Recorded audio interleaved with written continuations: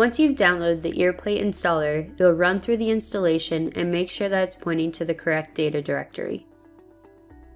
The ear plate will be installed as a component, and then it can be added to a beam. This will add a plate that is flush with the top flange.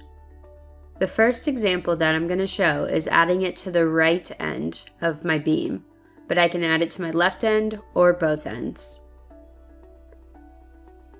For the member side, I'll first add this to my far side, or I can do near side and both. I then have my thickness of my plate, the width, the length, the grade, and then I'll come back to the offset in another example.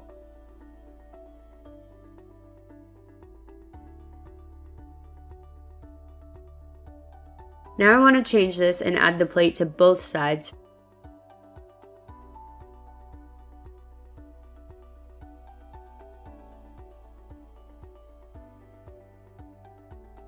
I can add in an offset that will be from the end. So I will put in a foot for my right end. And now you can see that the plate will move in a foot. And the final thing that I'm going to show is adding this to both ends of my beam. It has held on to my foot for my offset for both ends. And if I wanted it to maybe be a foot on one end and 3 foot on the other for my offset, I would just want to add this component twice.